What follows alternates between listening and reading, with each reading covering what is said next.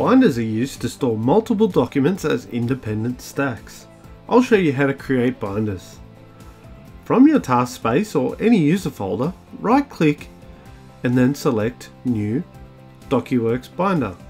You can also open the File menu, select New and then DocuWorks Binder.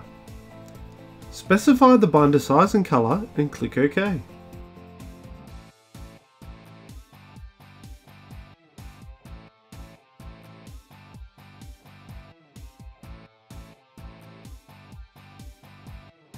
Type the name for the binder and press the Enter key on your keyboard.